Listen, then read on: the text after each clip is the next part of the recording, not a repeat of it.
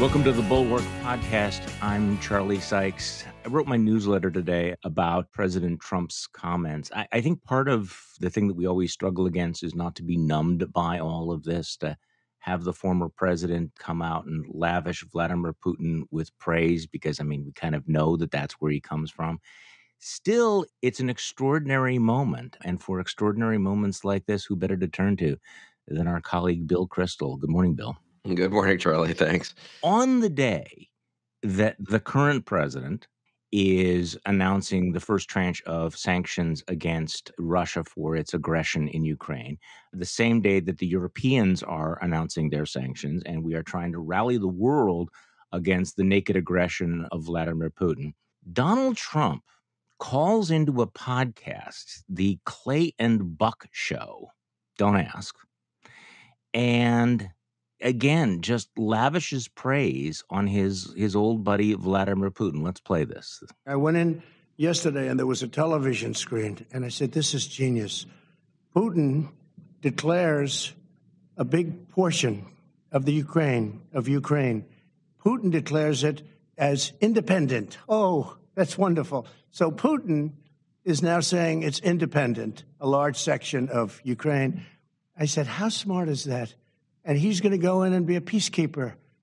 That's the strongest peace force. We could use that on our southern border. That's the strongest peace force I've ever seen. There were more army tanks than I've ever seen. They're going to keep peace all right. No, but think of it. Here's a guy who's very savvy. I know him very well, very, very well. By the way, this never would have happened with us. Had I been in office, not even thinkable. This would never have happened. But here's a guy that says, I'm going to declare a big portion of Ukraine independent. He used the word independent. And we're going to go out and we're going to go in and we're going to help keep peace. You got to say that's pretty savvy. And you know what the response was from Biden? There was no response. They didn't have one for that. Now it's very sad. Okay, brilliant, savvy. Bill, on one level, this is really shocking. On another level, it's exactly what we've come to expect from Donald Trump, right? Yeah, I mean, Donald Trump's presidency and his post-presidency are really shocking. I guess maybe that puts those 2 points together, and we should retain the capacity to be shocked, because this is not the way things work in a healthy democracy with a most recent president whose instinct in normal times would be to support the current president in a foreign policy crisis, or maybe offer some constructive suggestions, not to praise and to fawning praise the dictator of Russia. I guess I heard this maybe late in the afternoon yesterday, and then, but by chance, really, a week ago, went to a dinner, about a dozen people in D.C. with a Russian dissident who was in town, had, I think, previously planned to be in town. It wasn't connected to the Ukraine crisis. Close associate of Navalny. This fellow's been in exile for 6 or 7 years. You talk to these dissidents, they're so impressive, so courageous, fighting in their own country in Russia for freedom and democracy. And to see that and talk about what Putin has done at home and abroad, and the murders and the oppression and the really savage, brutal kind of dictatorship that he has managed to set up and now is inflicting in a way externally on more of the Ukrainian people. And then you listen to Trump, but it's horrifying, really. It just makes me feel kind of sick to my stomach. I've got to say, this is the president of the United States. God knows we've had policies that have failed and presidents who haven't been perfect, to say the least. But to have basically a president whose sympathy, more than sympathy, whose adulation, who fawns over this foreign dictator, not a word to say. That's the other thing, right? Not a word to say of support for the brave people of Ukraine. Needless to say, not a word for the democratically elected leader of Ukraine, whom Trump, of course, hates and tried to pressure into doing something that he shouldn't have done, incidentally, and he didn't do. It's horrible. Thank God he's not president anymore. Yeah, but it is a consistent line, throughout his career. I went back and I found some of the references, when he praised the Chinese for the crackdown in Tiananmen Square, and he compared that favorably to Gorbachev, who was not being oppressive enough, or back in 2013 when Vladimir Putin had an op-ed piece in the New York Times, Trump tweeted out, Putin's letter is a masterpiece for Russia and a disaster for us, and went on to say how brilliant Vladimir Putin was and how bad it made Obama look. And then he also, interestingly enough, I'd forgotten about this, that Trump fully embraced Putin's criticism of the idea of American exceptionalism. and basically said, talk about American exceptionalism was insulting. Of course, this was before he became president. 2014, after Putin had seized Crimea, basically Trump embraced all of his talking points that the Crimeans actually wanted. And of course, you remember, and you and I both remember 2017 when he's being asked by Bill O'Reilly why he likes Putin so much. And O'Reilly, who's pretty deplorable himself, says, but he's a killer. And Trump says, there are a lot of killers. You think our country's so innocent? So, I mean, then of course there's, Helsinki, et cetera. I mean, it goes on and on and on. So this is completely consistent. There's nothing really genuinely shocking about it, but it is interesting watching what's happening with the Republican Party, that there is no rallying around. If they're not overtly pro-Putin, at least they've settled into pretty solid anti-Bidenism. Yeah, no, I think we should talk about that. But there's sort of mixed signals a little bit coming from the Republican Party. But just on one more point on Trump, which I think you hinted at, but just to draw that out, what's striking is this. Just as I think about it here, we've all talked and read about the rise of authoritarianism in the U.S., what conditions lead to it, what elements it has, and comparisons with foreign countries, and it's all very interesting and important. What sometimes always forgets the most elementary fact, which is Trump is actually pro-authoritarian. He's not, a democratic figure who happens, unfortunately, to have authoritarian tendencies. You might say that would be pretty common among demagogues. Maybe there's a little bit of it among almost every politician, right? They like to hear themselves talk and they like people following them and being applauded and so forth. But we're not talking about sort of inadvertent authoritarianism or a system that is unfortunately tilted towards authoritarianism. I mean, we're talking about some of that too, but we're talking about a leader of one of our two parties who was president of the United States, who is actually prefers authoritarianism. I think we can say that. And I think you can say that. And favors, and praises authoritarian leaders abroad, and has no particular sympathy for democratic leaders or democratic movements or people fighting for their freedom.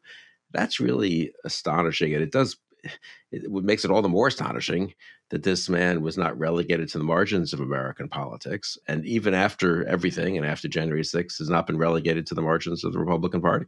No, I think this is literally true. I mean, and on one level, you could say that he just likes people who praise him and suck up to him, but it is deeper than that. I mean, the fact that he went out of his way to endorse Viktor Orban for re-election in Hungary. Why Orban of all the world leaders? What is his fascination with Kim in North Korea? And his love affair with Vladimir Putin has lasted now for decades. So you're right. In a lot of ways, we've talked about Trump almost endlessly. And that's the part that I think, has not been fully vetted, by people on the right, that you understand that this guy is not just sort of an unhinged narcissist. There is this real, fascination with power and force and brutality. And he really, really admires Vladimir Putin. I mean, he looks at Vladimir Putin and says, that's the way it ought to be. That's where we're at. Yeah. It almost trumps the narcissism, right? I mean, because narcissists presumably admire themselves more than anyone else. Yeah. But in this case, he seems to have a man crush on Putin that maybe, and sort of is willing to almost subordinate himself, you might say, to Putin. Yeah. Look, that clip you played, which is very, very revealing, of course. And it's just terrible. And the fact that now it's an interesting question. What do you think about the Republican Party? It feels to me like on the one hand, of course, no one's taking Trump. Not many people are taking Trump on, except for the one person who has courage, Liz Cheney, but everyone else has sort of been quiet. In terms of their actual policies, a fair number of Republicans are, reasonably tough and condemning Putin and want to even do a little more than Biden's done so far in sanctions against Putin and say they want to support Ukraine and are pro-NATO. Is it a moment where going from being a pro-Trump party to a pro-Putin party is a bridge too far for some of these Trump acquiescent Republicans, or do they just kind of put that under the carpet and just go on with business as usual? Well, that's an interesting question. I'm actually writing a piece on this, sort of a guide to the perplexed, because there's a lot of cognitive dissonance, right? You have some Republicans who are praising Putin, who are saying that Putin is not doing anything wrong. And then, of course, you have other Republicans who are saying that Biden needs to be even tougher. One thing they unite on is that Biden's either a weenie or a warmonger, but at least there's a through line. But and look, who knows how this is going to play out, but okay, let me take my cynical approach because we've seen kind of how this plays out in the past. There's a gap right now between the entertainment wing of the Republican Party and its elected wing, right? The elected Yes. rump. So the elected officials are still taking a pretty strong line on Russia. The entertainment wing and the MAGAverse is increasingly becoming, if not overtly pro-Putin, then at least anti-Putin. So the important thing to keep in mind, though, I think, is that the entertainment wing has been and is going to continue to be dominant in the Republican Party. They are the leading indicator. This is the party's id. And if the past is any indication, the rest is eventually going to come along, right? I mean, so the fact that you have, Tucker Carlson out there pushing an anti-Putin line or a pro-Putin line, the fact that you have people like Candace Owens or Charlie Kirk, who under normal circumstances would be fringe characters, or J.D. Vance saying he doesn't care about Ukraine. These are all people who are very much adjacent to MAGA world. And I have to say that here's an indicator. And do we read too much into this? Candace Owens, who's works for Ben Shapiro and has millions of followers, okay? And I'm not saying that she speaks for the Republican Party right now, but she tweeted this out.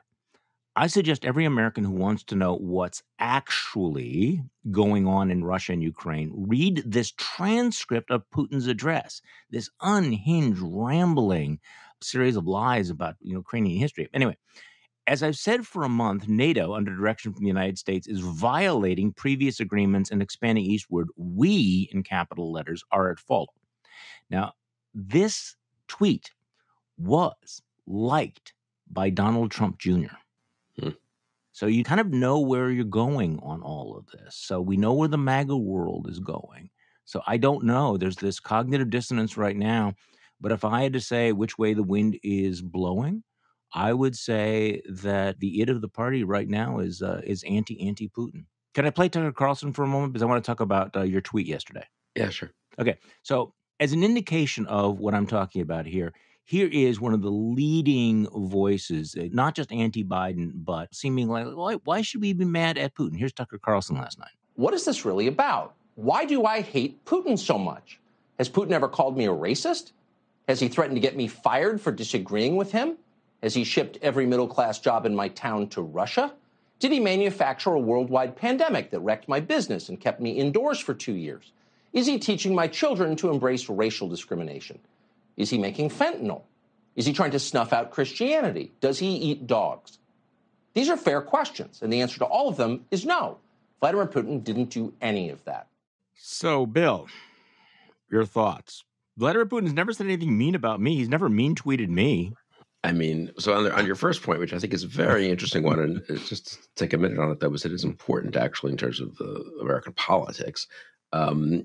Yeah, the MAGAverse has certainly prevailed over the, let's call it, what remains of establishment Republicanism and, Bush-McCain Republicanism over the last, 6, 7 years. Every time there's been a dissonance, a cognitive dissonance, whatever you want to call it, a clash, at the end of the day, the MAGAverse is basically, the establishment has collapsed, the huge bulk of it. And so maybe that will happen this time. Maybe, on a foreign policy crisis, maybe Putin is a bridge too far for a few more people. Maybe there's a little bit of splintering. For now, it could be papered over. Biden's behaving horribly, and they claim we have to be much tougher, but very vague. But, this crisis will go on, and there'll be actual decisions that will have to be made. There'll be actual legislation, Right. defense budget, further sanctions that will actually, we'll have to pay some price too. And at that point, where does the party go? And I think your prediction, unfortunately, is probably right, that you'd certainly bet on Candace Owens over, I don't know, Mitch McConnell at this point. Tom Cotton, yeah. Yeah, right. Or even Cotton. I mean, Cotton right now, and those people are sort of, the criticism of Biden is sort of over the top and hysterical and unseemly in the middle of a crisis. The sanctions should be one day earlier or considerably tougher. Maybe they should be. It's hard to judge that from the outside, but you can make those criticisms in a respectful way of the American president, not demeaning him. But anyway, but at least they're directionally in the right direction. Anyway, I am curious to see how that goes and where the party ends up. And there'll be a bunch of Senate primaries where there are actually candidates sounding more like, if you want, Tom Cotton, and others sounding more like Candace Owens. So CPAC this weekend, incidentally, it'll be interesting to see. And someone probably should, some poor person, maybe we'll make one of the young people at the Office of Defending Democracy Together do this, listen to all the panels What a ghastly thought. And, write down how many are sort of flat out pro-Putin, how many are actually anti-Putin, and how many just duck and don't address it and just are anti-Biden. It'd be an interesting kind of snapshot of a certain part of the conservative movement and the Republican Party for now. I think that will be, and Yeah. I think that's an excellent idea. And the fact that the Tulsi Gabbard is a featured speaker at CPAC, I think, speaks volumes. And I think there's something at Mar-a-Lago today, isn't there? So today's Wednesday. We're speaking in the morning. Bunch of candidates are coming there to court Trump support or whatever. So, so the opponent to Liz Cheney is going to be there. So I gather, being quote interviewed by Jim Jordan. That's kind of amusing. Yeah, what will their position be? Trump will be there, I guess, or at least it'll be at Mar-a-Lago. Will they just avoid the whole topic, the leading topic in American politics and world politics today? Will Cheney's opponent say something critical of Putin? Will Cheney's opponent sound like Trump? It'd just be an interesting thing to watch, It will be. And, you and I are going to be at this Principles First conference in D.C. this weekend. And we talk about a contrast, because at that conference, the keynote speakers are Liz Cheney and Adam Kinzinger. Mm-hmm. They're going to be featuring Lieutenant Colonel Alexander Vindman. They'll have a ceremony with Capitol Hill police officer Harry Dunn. Very different very different lineup. I think it will be worthwhile putting them side by side. No, and I think that conference ends on Sunday with a panel. I think maybe I'm moderating it. Yeah. You and Mona Charen. You've been fighting in these trenches a long time. Mona wrote a whole book called Useful Idiots about the left excusing of the Soviet Union back in the day. And she and I were just texting the other day about how she should do an updated version on the right and Putin, And then Kathy Young, who I genuinely knows a ton about, of course, Russia and Ukraine and all these issues. So I hope we'll focus maybe on foreign policy precisely to make the point. This is now a huge issue in the world and in American politics. And just as the Soviet Union was, or what to do about how to fight the Cold War was in 1948 or 49, or subsequently 1979, 1980, it'd be silly to duck it. And so maybe we can discuss that there. So anyway, it'd be interesting to see what happens at Mar-a-Lago today. It's interesting to see what happens at CPAC this weekend. And look, I hope for the sake of the country, there are more Lindsey Grahams and Tom Cottons on this and fewer Candace Owens, and we'll see. But as you said, the last 5-6 years would suggest not to be too confident of that. If the fate of the Republic rests on the character of Lindsey Graham, we are royally screwed. I know, but that's what I know. We are. Maybe we are. Now, Tucker Carlson, the turning of a serious issue into a matter of personal grievance. I mean, obviously, it's a rhetorical thing, and it's TV, and I don't want to overinterpret, one little tirade of his. But I think it's very revealing, don't you? I think you and I both tweeted about this. That it's so unseemly, the idea that you would make up your mind about a war in which tens of thousands of people could be killed, in which the freedom of a country, the sovereignty of a country is at stake, the whole order in Europe and so forth, because you personally perhaps haven't been affected by this dictator, thousands of miles away. It's almost farcical, right? If you're at all an educated or serious person, even if you're an uneducated and a semi-serious person. In fact, the uneducated maybe in some ways have more of an instinct of that you can't just abandon moral judgments because you personally haven't been persecuted. That's literally what he's saying. Think about it for a minute. I could say the same thing about Pol Pot. I mean, Pol Pot has never said anything bad about me, has never done any of these terrible things to me. Right. By the way, so Will Salatin has a great piece that just went up in the Bulwark while you and I were speaking called Father Carlson. Tucker Carlson is on Russia's side. And the Father Carlson is a reference to the role of Charles Coughlin, Father Coughlin, back in the 1930s, who was one of the leaders of the isolationist appeasement movement. You tweeted out yesterday that Tucker Carlson was getting into Lord Haw Haw territory. and for people who forget who Lord Haw Haw was, Bill. He was English speaking. Was he American or British? I can't even remember. He was that. American born. His name was he wasn't really named Lord Haw Haw. He actually was American born. His name was William Joyce. But he went to Berlin he was a fascist and went to Berlin in 1940, I think, and broadcast from there during the war to England, encouraging treason, literally in this case, and trying to subvert the British war effort. They dubbed him Lord Haw Haw contemptuously. And I think he was hanged or executed at the end of the war. He was in 1946. No, it's interesting. And remember, there's a long history of these broadcasts. I don't know whether Tucker Carlson has really gone that far, but no, it's a bit of an exaggeration. But it's the most popular show on the most popular cable news political, network, right? Everyone can say, oh, it's only 3.5 million viewers. It's a huge country, 300 million. Yeah, fine. But still, it's got a lot of It's viewers very influential. and quite influential in one of the two major parties.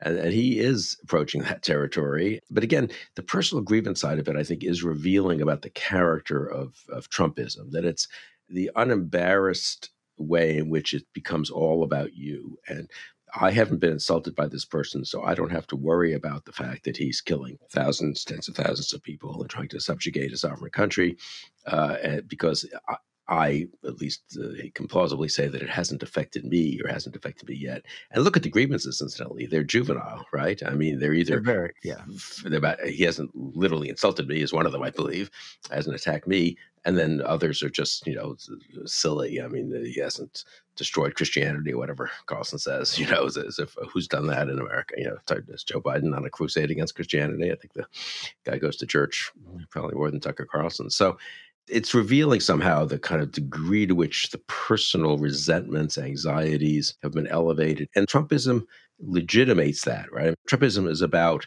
you take something that makes you unhappy, that you don't like too much about America today. And God knows there are plenty of things all of us don't like about this massive country we live in. And there are things that we would prefer were done somewhat differently. And people had different attitudes and different ways of living and so forth. No one loves everything about any country at any one time, right? But instead of working to change those things or accepting that there's some things you can't change in a massive free society, and there are just things you'll have to prefer and other things you'll have to not like very much, you resent it, you dislike it, you make it into some conspiracy against you. And then that's what your politics are. And that's so much what Trumpism is about. And I do think that fits very much into authoritarianism, to get back to our earlier discussion. And the authoritarian takes advantage of that and fosters it and shapes it into support for him and for authoritarian policies. So I think with Carlson's support of both Putin and the way in which he framed things last night, it's a little bit of a revealing snapshot, a revealing moment, insight into the soul of Trumpist authoritarianism. I want to talk about the way Joe Biden is handling this and what do you think is going to happen. But let's just stay with Vladimir Putin for a moment. What is your read on Vladimir Putin? Carl Bildt, the former prime minister of Sweden, tweeted out yesterday, this is a man with immense power who's lost contact with reality. Is Vladimir Putin right now a completely rational actor? Well, it sort of depends what means about rational. This is much debated. I would say so far he's gotten away with most of what that he's tried to do, and it's not clear that he won't get away with this. And he's in power. He's been there 20 years. He's in power. Russia's had setbacks from him being in power, but on the other hand, he's gotten away with a lot. And now he's trying to rectify some of the setbacks, the main one being Ukraine moving to the West, partly out of horror, looking at what's happening to their north and east in Russia. But he's trying to rectify that. And if he gets away with this, we can say it's irrational. Maybe ultimately, in some judgment of history, it's irrational. But short, medium term, he's pretty calculating. So no, I think it's a mistake to underestimate Putin. It's a mistake to look at his tirade and say, oh my God, he's gone off the rails. It's madness. It's all self-defeating. I've always, for 2 or 3 months, I've been critical of the kind of, it would be just a terrible mistake from his point of view, a disaster from his point of view, to go to war. I mean, let's hope it's a disaster, but we have to help make it a disaster. And, unfortunately, conquests sometimes work, and at least they work for a while. And the way in which he's doing it is pretty calculated. It's, so far, I think the West's response has been pretty good. So he's not quite getting away as he might have hoped to with the kind of salami style tactics. But let's see, right? I mean, he's assuming we can't hold the line, that the sanctions will fade, that he'll get away with. And I think there'll be much, much more violence. So we're only a tiny bit into the story at this point. No, but I think it's always safer not to underestimate your opponents, your enemies, right? And there's no reason for us to be sitting around saying, oh my God, did you see that? What a wacko. That's really foolish. That's like looking at some mass murderer in your neighborhood and saying, well, the guy's a little crazy, which he is. And therefore we don't have to take precautions. We don't have to lock our houses, and we don't have to find that person and lock him up. I mean, that's what we have to do here. So what is your reaction to the first tranche of sanctions? There are a lot of Republicans who have been very, very critical of Joe Biden for not going stronger. There was a debate. Should they have done preemptive sanctions? Should they have had stronger sanctions? Should they go after Putin himself? What is your take in terms of the sort of the calibrated response that we're seeing right now? I mean, I say my sort of high level take on these things, having been in government when Saddam invaded Kuwait, maybe I'm shaped a little by that. We sort of messed up various things. We were uncertain at first. We were a little opaque in our arguments at times. We weren't bringing the American public along. People were very worried about that in late 1990. Did probably miscalculate a few things. These things are never perfect, right? I think they're going in the right direction, and I think there's a legitimate debate, which I'm not sure where I would come down, because I also feel like I just don't know enough about. You don't want to do everything right at first, partly because you need to bring along allies, you need to bring along the business community, the American public, and so forth. And you do need to make clear it's Putin's responsibility if you get the really bad sanctions by really doing even worse things that he's done so far. So I don't think that's an unreasonable position of the Biden administration, as long as they are willing to do the serious things later. The Republicans for about 24 hours were a little hysterical. I think some of them, he should be doing everything right now. Well, why? I mean, the Republicans don't think it's going to deter Putin. I don't think that was really, that if he did everything right now, Putin wouldn't accelerate the war or intensify the war, expand the war against Ukraine. So it makes us feel better to do it all at once, but honestly, it's not as if it matters if you don't do it for a week or two. I don't think so. On the other hand, I think the counter argument is it looks a little weak not to do everything at once. Maybe it encourages Putin to think he can get away with it. So I think those are tough prudential calls. I would be inclined to be a little harder line, I guess, than the Biden administration, but I also think that the events will end up driving this, and I've got to say I'm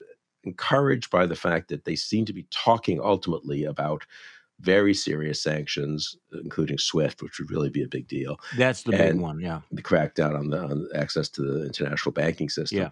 And B, that they seem to have the Europeans on board more than one might have thought. So I guess I'm on the whole somewhat encouraged. Yeah. So on the question of when do you impose the sanctions, I mean, clearly, Putin himself is doing this a little bit incrementally. He goes into these quote unquote breakaway republics, and he's probably looking around saying, okay, are they bluffing? What are they going to do? There is that maybe 48-hour, 72-hour period where he has to make the decision. Do you just take off that slice of salami, or do you go in and invade Ukraine altogether? Now, in terms of the response, I thought the most significant, obviously, was Nord Stream 2, because it was not clear at all the Germans would go along with that. I mean, that was, in some ways, a pleasant surprise, and that had to get his attention that the West is not completely bluffing when it comes to all of this. Now, whether it dissuades him from going into Kyiv, we just don't know. And by the way, just your mention of SWIFT, I talked about this with Tim O'Brien from Bloomberg yesterday. That basically would cut off the Russians from the international banking system. They wouldn't be able to get money. I mean, it would just shut everything down. It would have a devastating effect on their economy. So that's one of the sort of the nuclear shots against the economy. So give me your thoughts on that. The Nord Stream 2, I thought was a very significant moment. Yeah, I think so. So I think all in all, it's a bit of a halting reaction, a little slow at times, a little unclear, but again, this always happens in crisis. Some senior official on background briefs in a way that turns out to be bad and misleadingly soft, let's say. That happened, I think, when was that Monday night, and it had to be corrected Tuesday morning on the record by senior officials, then by Biden himself. So, and you can pick at that and say, well, they should have their act together a little better. But on the whole, they have their act together better than I might have expected, I've got to say. And they've got the allies on board. And I think they have a path towards very, very serious sanctions. I think what people haven't thought through, and this isn't really a criticism of the administration, this is just a fact about life, I think, is that this is such a big event. I mean, and when you get into a real inflection point like this will be, assuming he goes further, and he's going to go further, I'm almost certain, things happen that people don't expect internationally, domestically. Things change. They can change for the worse, obviously, in very bad ways. They can also change for the better in terms of people's reactions. What we were talking about the Republican Party is just one element of that. Germany, another. I mean, all kinds of things. We're going to be surprised by a lot of things over the next few months, I guess is what I would say. And we can shape some of those surprises. And this is where I think really understanding that we can't this isn't just patching up the architecture of the last 30 years. It's, gee, Putin's gone a little further than some other people have, and we probably have to do a little more in response. And so, it's sort of like there's a little more termite erosion in the house, so we need to get in a tougher, better bug spraying company or something.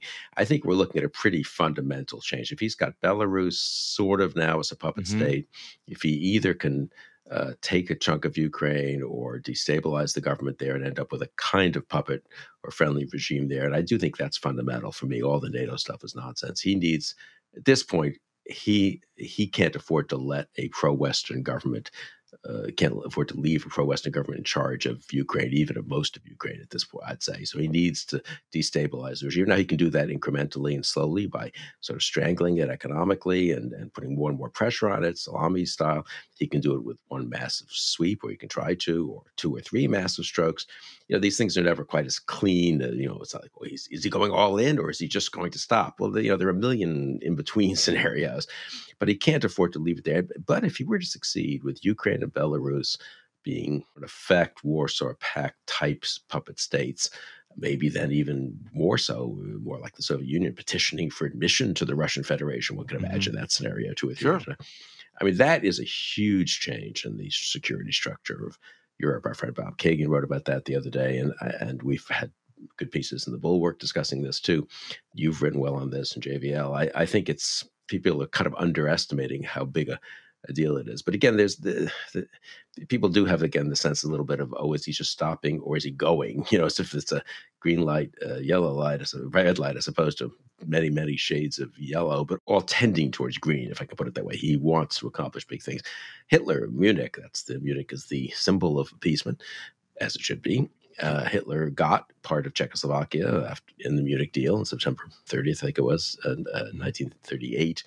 He didn't actually take the rest of Czechoslovakia till, I think it was March 1939. Hitler finishes the conquest of Czechoslovakia. So it's not as if other dictators, including extremely aggressive ones, haven't understood that sometimes you swallow one piece before going to the next. I do stick with this military buildup, though. I'm in a bit of a minority, I'd say, among my friends here in Washington who follow this stuff closely, but I remain convinced it's bigger. Putin's going to go bigger faster than people kind of realize, and then the crisis will be upon us. He may think that shock would jolt us back from being tough. I don't know that he gains a lot from the kind of very slow motion strategy. But look, it'll be some combination of the two, and I don't know, and things will change depending on how he judges a million things, including the actual military preparedness on both sides and so forth. Yeah, are you anticipating something like a shock and awe campaign that would bring Kyiv down in 24, 48 hours, something like that? I guess if I had to guess, I think he'll go beyond the line of demarcation in those two provinces, and Ukraine will have to respond, and then there'll be a fake provocation, which he can then respond to. And then he'll say, well, look, I can't just fight in these two fronts. I've got to disable their other things. So that's when you get the bombing of Kyiv and so forth. Now, I don't know that succeeds in bringing the government down. I don't know how much damage. You'd have to be much more of a military expert than I. And as we know from many wars, these things are a little unpredictable anyway, how effective Ukraine can be at fighting back. I was on a call the other day with a retired general who startled me by saying, just in passing, and he was very intelligent and sensible about what the sort of situation was, said, they could be a Berlin airlift type situation where we could help Kyiv. And I sort of said to him, well, are you suggesting American? I'm not against it, but are you suggesting we would actually fly things into Kyiv, or for that matter, into the west of Ukraine, or truck them across the border? That's pretty provocative. I'm not against it necessarily. People haven't talked about that much, And he said, well, he wasn't sure, but, these things can get to a situation. Are we just going to sit and watch and not try to do anything if he really does just unleash death and destruction from the air on innocent civilians in Western Ukraine? Maybe. Or are we just going to tighten sanctions? Or are we going to ship in a few things by truck? Or is there conceivably a greater involvement? That's where, these wars, things are so unpredictable once the actual conflict begins. I've been reading a lot about the Russian-Finnish War from 1939, where the Finns turned out to be much tougher opponents for the Russians. And Ukraine has been, described as a porcupine country right now. That, when you grab it, be prepared to be poked a lot. It seems that it would be easy for the Russians to seize Kyiv, to roll the tanks down, to, disable the government. It seems much, much more difficult for them to occupy it. So it's one of those things, you broke it, you bought it. And Ukraine is the largest European-only country, physically size.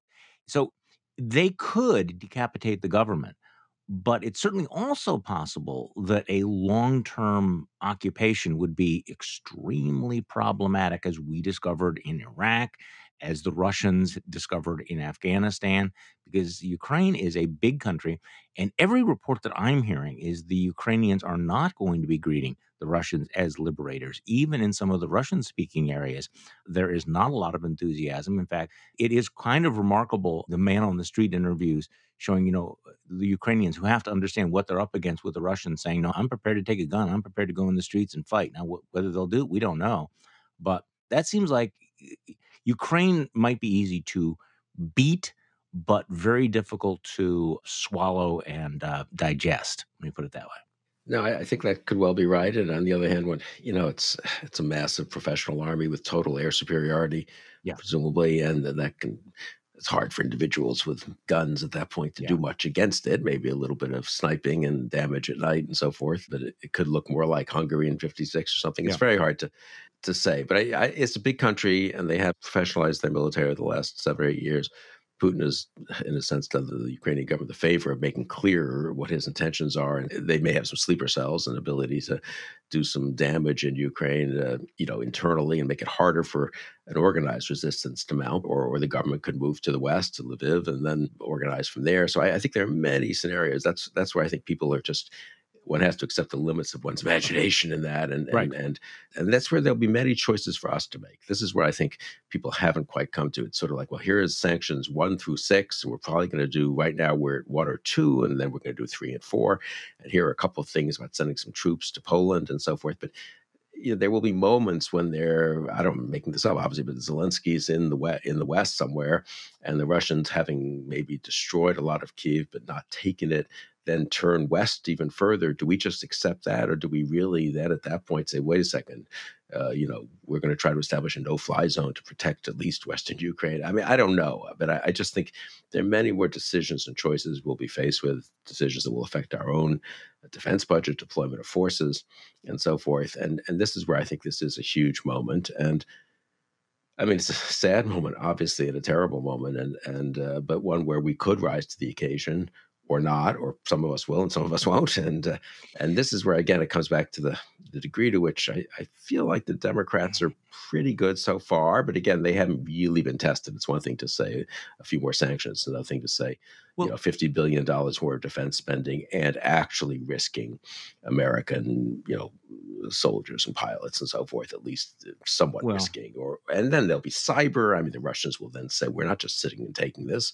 Oh, wait, whoops, their Citibank is down for the day. And suddenly, the whole thing, the degree to which things can escalate in all kinds of ways, which is an argument for caution and prudence, obviously, in some ways, but mostly is an argument for really being prepared. And I hope the administration, I say this honestly and not in a kind of any kind of snarky way, I think they've shown they've been prepared more than one might have expected, especially after the Afghanistan fiasco. But they need to be prepared across the board in cyber and in covert activities and in all kinds of ways for what could happen here over the next few weeks and months. Well, I agree with that. But let me tell you what I'm concerned about. I'm concerned about the question of presidential leadership and whether or not President Biden has done enough to explain the stakes to the American people and rally support in a direct way.